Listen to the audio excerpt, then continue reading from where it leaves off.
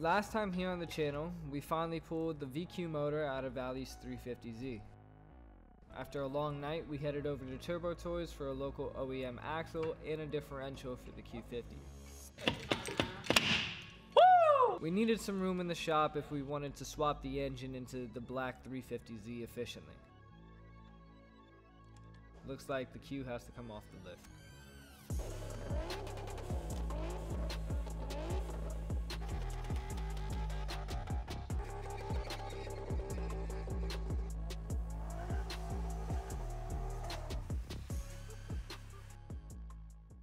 Alright people, so it is the next morning. We finally got back to the shop. We're gonna have to fill up the Q50 differential, get the Q50 finally off the lift, being that it's been up here for a little over 2 weeks. Hopefully get this engine out of the black Z, get rid of this white Z, mock up this engine and put on everything it needs to be able to put back into the black Z. Like I said before guys, we have an OEM differential inside the Q50. This is just gonna be a grocery getter for the time being. Right now I've just become like this big old Z man working on like all Z's now. That's gonna be the goal for today, is just getting all Z's working properly. My Z, Ali's Z, and try to figure out something with the white Z. So when you go to start it, it's just the fans? Hey Chad, when I turn the Q50 off because I wanted to leave it in neutral, how do I turn it back on? Can you get it back in park? You said yeah. Do you know when I held it for like 30 seconds and I left the car off, or to turn the car off? Hello? Hello? Huh? Can you hear me? Yeah. It has to be in neutral or park to turn back on. You can't turn it back on in reverse. No, it's in park. Okay. Yeah. I press on the button, and then there's this light on my dash that has a car with a little like key in the middle of it. So I don't know if that means key lock or whatever. And then your fans turn on. My fans turn on, and then I get this thing that says low oil pressure stop. Did I lock the car? No. Is it key lock? Does the car lock and unlock? Like, yeah. So lock it. Lock it? Make sure the door's closed, lock and unlock. That's weird.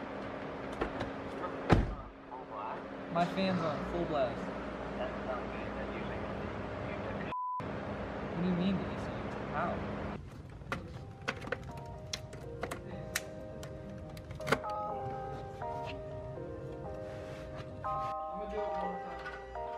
Yeah, I'm hearing shit I didn't hear before. Yeah.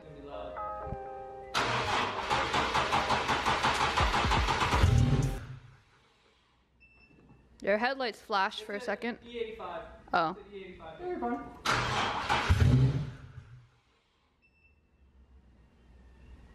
That doesn't usually happen. Well, it's been sitting for a week.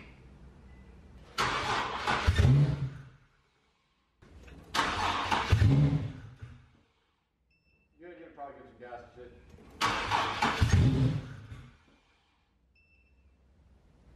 That's weird. Keep going. It's staying on longer now. Does it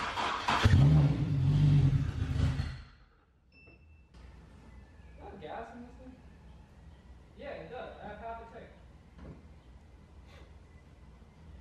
Oh, that's why. What? Get me out of my map. Oh, okay. He has to put it right in the back. Put it back into the correct map. There we go.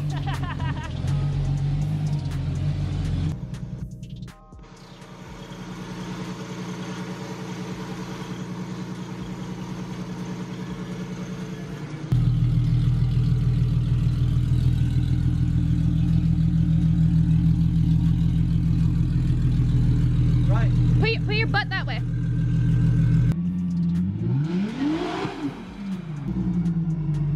Look at him smiling. Alright, go straight. You see everything on that side, right? Yeah. Okay. She's good. On the side, Nice, straighten babe. out. Don't look in there. There's oil in there. Look up there. There's diff fluid in there.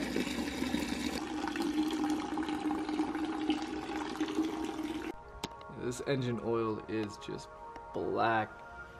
And so much for like checking if there's metal in it. I guess it doesn't matter. Gotta take. I can predict the future, babe. We gotta take this one out of here. I just replaced these. Hardest job of my freaking life, but. Clarifying, you did not replace them on this car.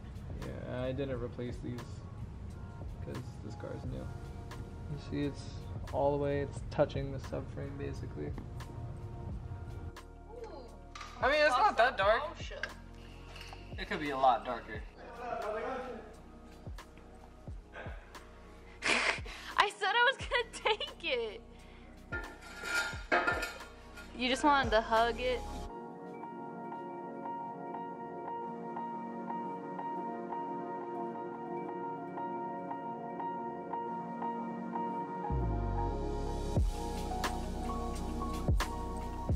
Shifter, so that way when we go to take out your transmission, we don't have to raise the car back up and down, since we're going to be taking this off the lift to take the engine out. So it's just a small 12 mil that's up here. And then this is where your actual shifter linkage connects to, and that's what moves this thing around. And we got to unbolt like 3 or 4 bolts in there, and then this thing won't be connected to the car anymore. Look, I was doing it. Ow, I hit the lip. Watch so yourself. It lingers. But I was doing it, and then I looked at the camera and I went, I weak. But it wasn't even on what I was doing, so then I brought it over here.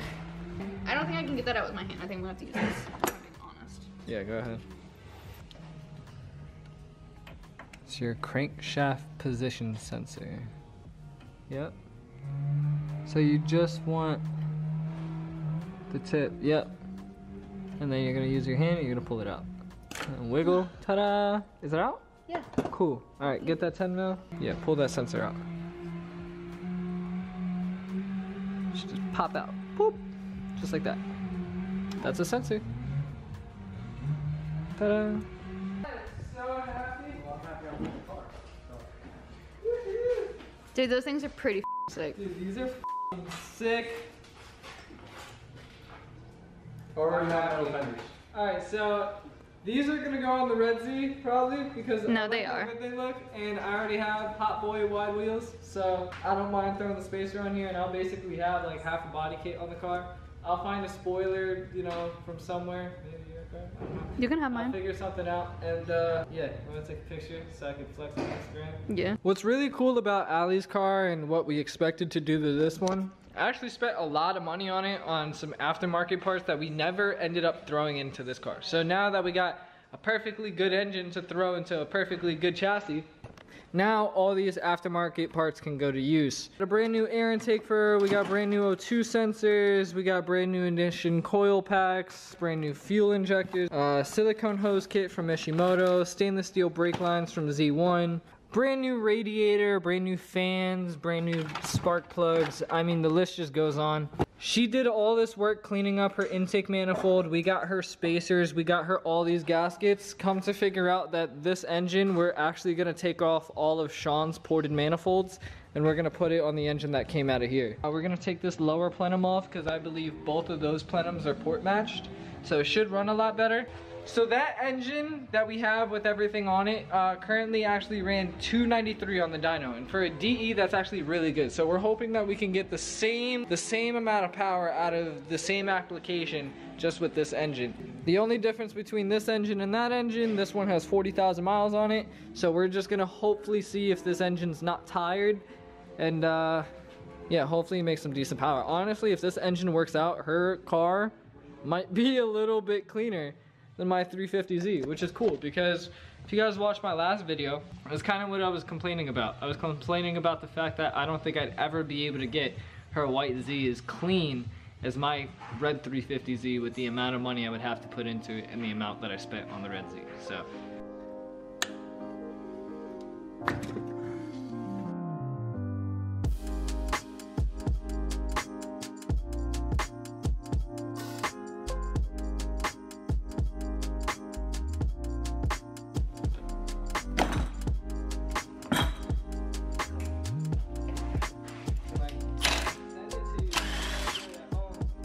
How's the light look? Too much? How about now?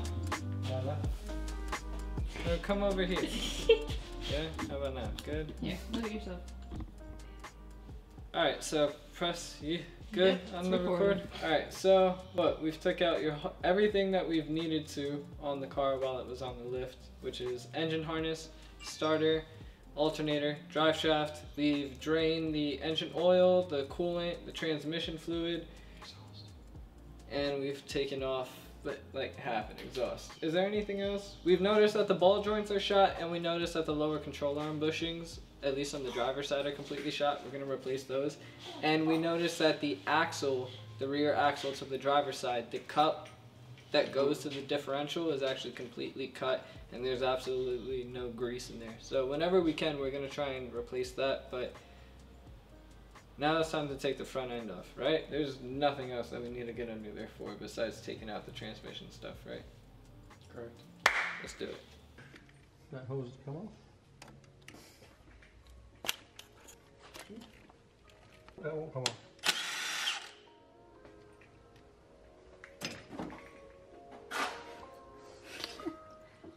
Pick it up, toss it over there.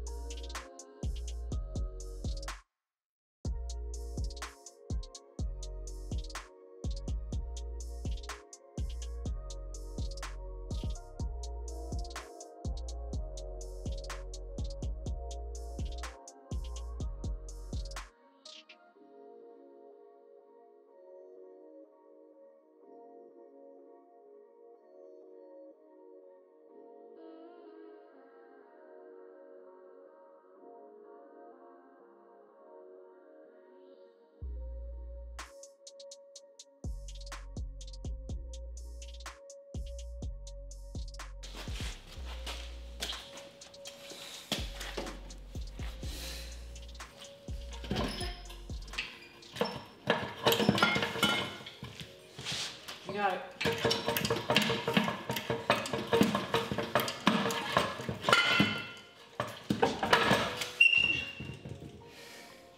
So we took 2 engines and 2 transmissions out of 2 cars. I'd say that's pretty successful. So we're gonna call it a night right here. I mean, obviously we've kind of gotten pretty far. So we're gonna put this on a tire for the time being. Once we take all the stuff off of it that we need for the engine back there.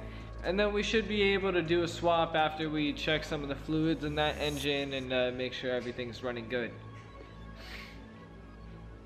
So stay tuned to see what ends up happening with Allie's car. We're gonna call it a night for now. I appreciate you guys watching. I'm Double R and I'm out. Peace.